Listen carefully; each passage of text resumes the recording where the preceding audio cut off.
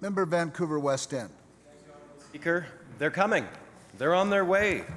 They're coming. It's getting busier every day. No, the planners would say, families don't want to live downtown. They want to live in the burbs where they can have a backyard. Well, you know what? The people were right, the planners were wrong, and there are more and more kids moving downtown with their families all the time.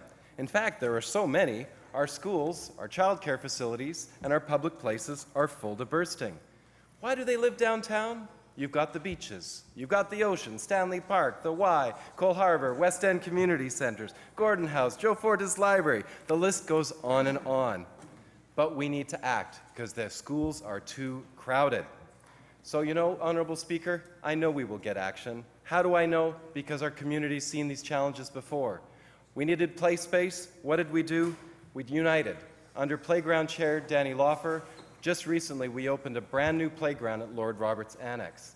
With the support of the Golden family, who put resources behind it, we finally got that playground built, and this last week I got to see it open for the first time. You can see what communities working together can achieve. So what's next, Honourable Speaker? How do we deal with this crowded classroom situation downtown Vancouver that's been left for too long? We build new schools. Cole Harbour Elementary School must be built. You know, the great thing about that school, Honourable Speaker, is on top of it we'll get new childcare, which is also needed. We'll also get more affordable housing on top, which is also desperately needed. For years we were told no. For years we are going to continue to act. This year I'm hoping we'll finally get action because our community deserves it, our community needs it, and you know, when kids need something, they're the ones we should listen to most of all. As a new dad, I've learned that very well.